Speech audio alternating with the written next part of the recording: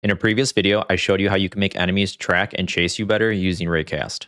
In this video, I want to show you how you can make the enemy smarter by detecting things like edges and walls. I will show you two different techniques for wall detection, one that is quick and straightforward, and then one that takes a little more setup but will give you more control over your enemy.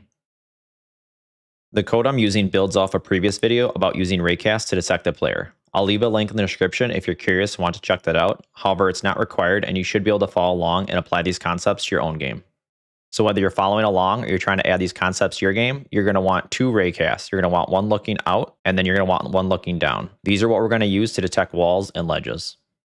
If you want to know the ins and outs of exactly what the script is doing and how it's detecting the player, I recommend you go check out the previous video on RayCast. For the purpose of this video, I'm just going to skim through the important parts. At the top of the script, we're declaring a right bounds and a left bounds. And then in our ready, we're setting them to a vector 2. This will create a left and right bounds for the enemy to pace back and forth in. And all the logic of when the enemy should change directions and start walking the other way is in this change direction script.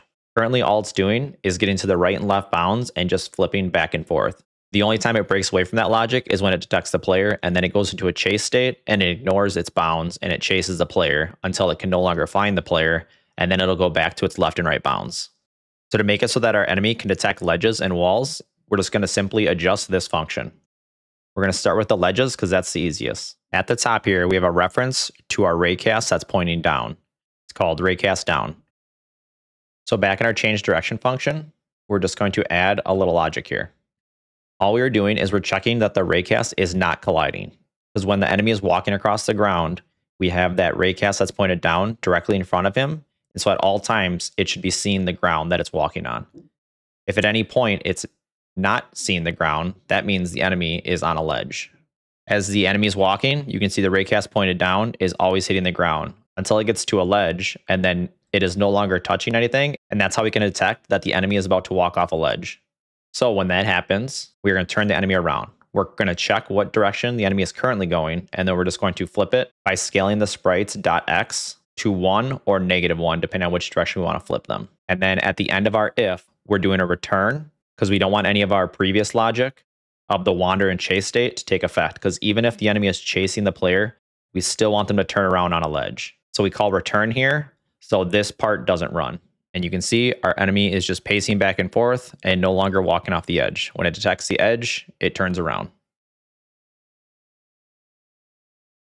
So as promised, I'm going to show you two different options that you can use for your enemy to detect whether it's touching a wall or not. This first option is pretty straightforward and will cover most use cases you might have. Character Body 2Ds have a built-in method called isOnWall that can detect whether they are touching a wall or not. And in this case, we're just going to use that to determine if the enemy is hitting a wall and then turn them around. And the logic here is the same that it was up here.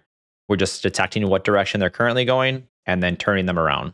And then like before, we're going to call return at the end of our if so that the rest of it does not run. So you can see as he comes down, he now hits the wall and goes back the other way. So now we're going to comment out option 1, and I'm going to show you a second way that you can detect whether the enemy is touching or approaching a wall. So this option is going to be a little more setup, but it'll give you a lot more finer grained control over your enemy. You can use the same horizontal RayCast that we're using to detect the player. You could also add a third one that has a shorter distance if you want a separate one just to look for walls. Currently, our player detection RayCast has a target position of 125 pixels. So it's looking out 125 pixels out. You may want a shorter one for the wall, or you can use the same one. If we come back to our script, the first thing we need to do is we need to add an export variable for our tile map. So add this line, then we need to save it. And then wherever your enemy is in your level, we need to go click on it. And then we need to assign our tile map. This way, the enemy can detect the different tiles in the tile set. Let's go back to our enemy scene. Let's go scroll down to our change direction function. And then right here's our new logic. The difference here is in my game, I have slopes. So if we turn on visible collision shapes and then we run this, you can see this is detecting the wall and it sees the wall, but it also sees the tile set as it's going up the slope if you watch here. So it would get stuck in a just sitting here spinning back and forth pattern.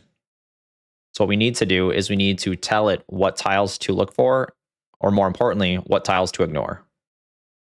So in our new option, we're going to check if the RayCast is colliding. And if it is, we're going to get the collider from the RayCast. We're going to make sure the collider is not the player.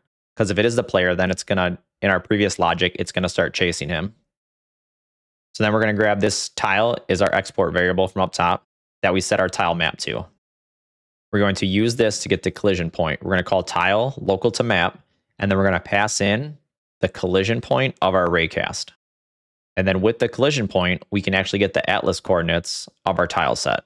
So if you click on your tile, it gets a little bigger, and we go to tile set. So click select. Then if you click on a tile set, you can get the atlas coordinates. So this is 19, 1, 21, 20, and then the Y is 1. And then 19, 2, 22, and then likewise get the downward slopes. So you can get the atlas coordinates for any tiles that the enemy may come in contact with that you want him to ignore. Let's go back into our ant script. So we're getting the atlas coordinates of the collision point. So now this tile atlas variable is going to equal the tile atlas coordinates in our tile set that the RayCast is colliding with. I then created an array of all the tile atlas coordinates that I want the enemy to ignore. So now it's just a simple check. If the tile atlas is in that array, then we're just going to return, which means we're going to do nothing and we're going to prematurely end this function. If it's colliding with something that's not the player and then not in our array, then we're going to turn the enemy around. We're going to get the current direction and then we're going to flip them. Then like before, we're going to call return so the rest of the logic doesn't run. So you can see when the RayCast hits the wall, it's going to turn around and it's going to ignore the slopes.